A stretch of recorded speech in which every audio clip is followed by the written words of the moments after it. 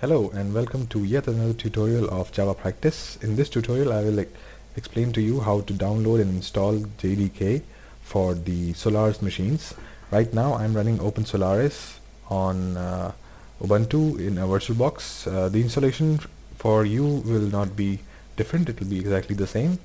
And to download and install the JDK, first of all we need the JDK.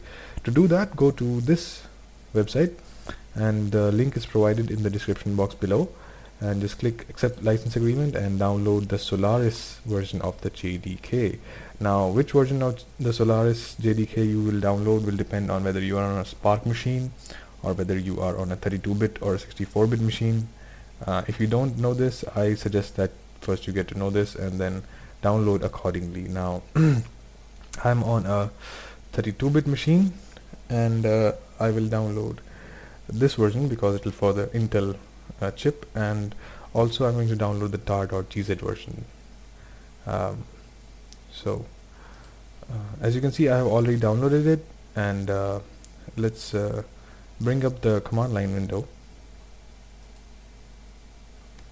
and let's copy this file to my home directory. So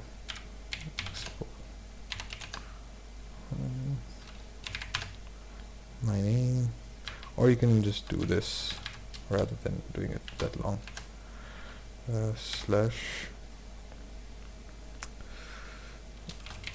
desktop JDK to the current directory, press enter, and will be copied.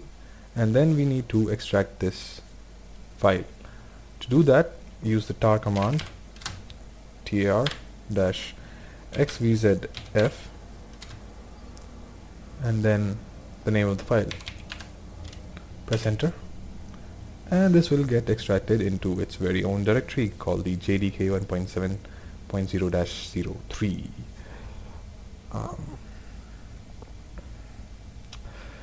Extracting, and there we go. So now let's move into this folder.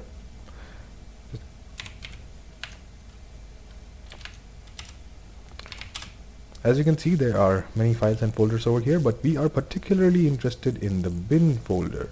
So we'll go into that.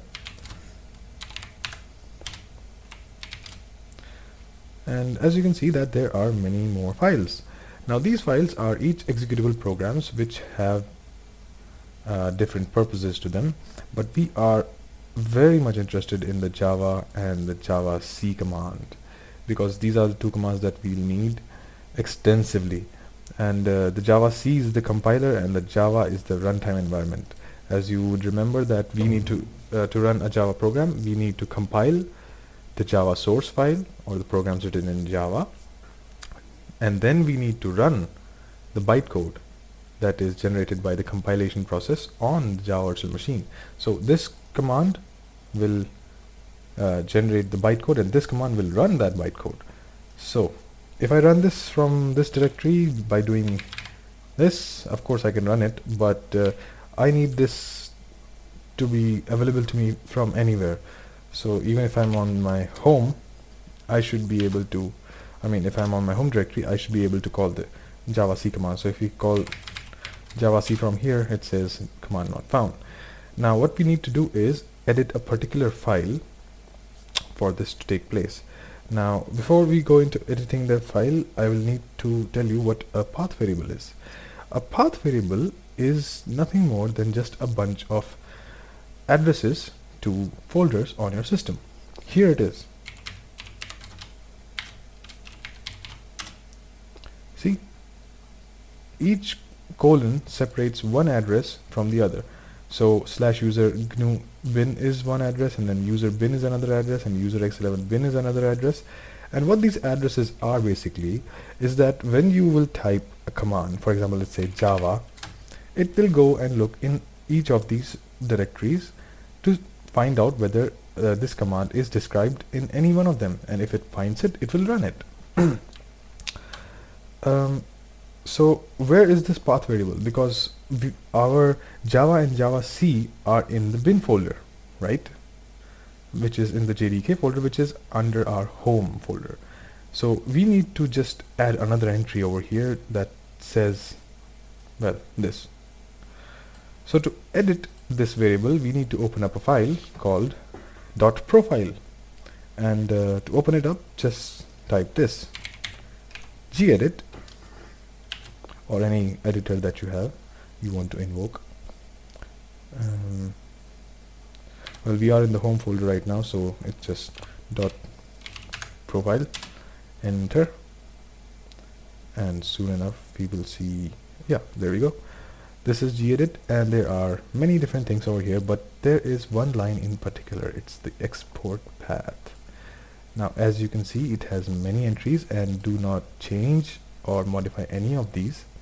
All you need to do is go to the end, and just, if there is a colon there, that's okay, but if it is not, just put a colon there, and then you need to copy this, the location of your the location of your bin folder in your Java directory,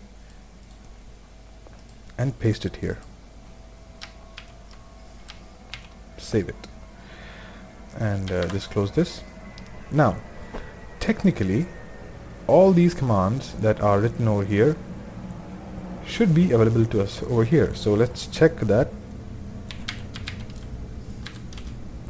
and it still says command not found. Well, that's because we need to restart our system, because the .profile file gets executed only once when the system is booted, and it remains for the entire session. So let me just reboot our system. I'm just going to do it quickly. Reboot. And now we have restarted our system. So let's launch the command line again, and let's check whether we can invoke the javac command. And there we go. This long output means that we can actually invoke it. But to really check if it is working, let's check the version, which will tell us that the program is installed on our system, and also if it is the correct version or not.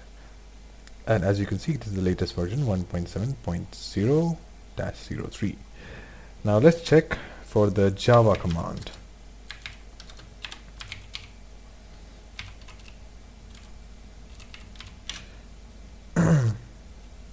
Well, we seem to have a problem. The javac command is the latest, but the Java command seems to be one version behind it.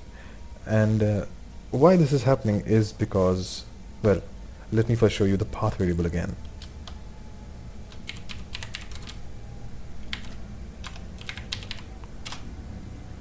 As you can see, that we have appended the location of our bin folder to the end of the path variable.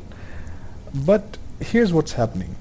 Now, the command line searches each of these directories serially. So it will search this first, and then it will search this, and then search this, and search this. And Solaris, at least Open Solaris, in my knowledge, comes shipped with a Java runtime environment.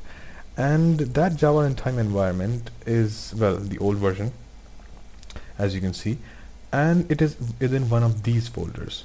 All these folders that are before the folder that we had specified, the JDK 1.7 folder that we had specified, it is in one of the folders before that. I came to that conclusion because if it was not, then we would have the latest version. So we need to search each of these folders and locate where exactly is the Java command hiding. So in my case, I found it over here. Let me just show you. We have to go to the user bin directory. So we'll go to the file system, and then we go to navigate to user, and then we'll go to the bin directory.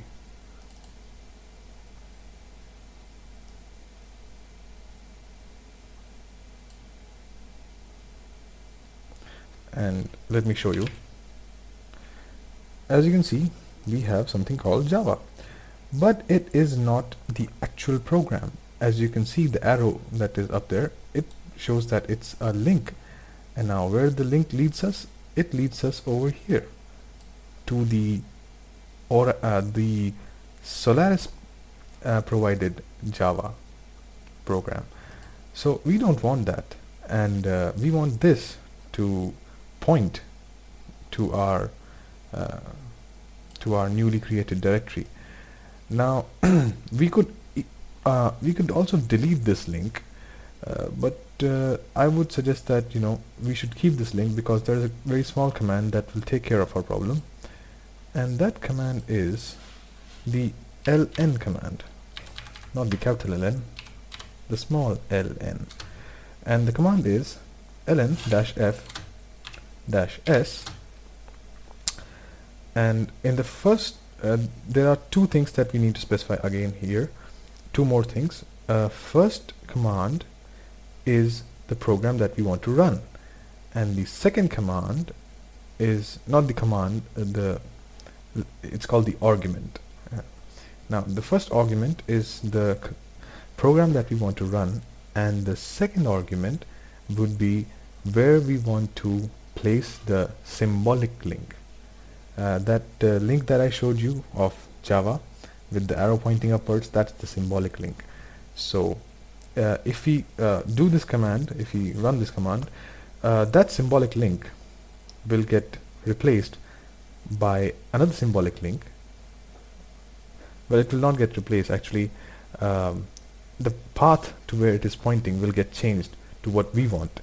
So let's just specify the path right now. The path is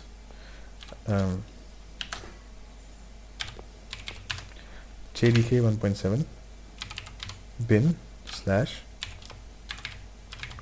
Java, right? This is what we want to run when we type the Java command. And where do we want to place the symbolic link?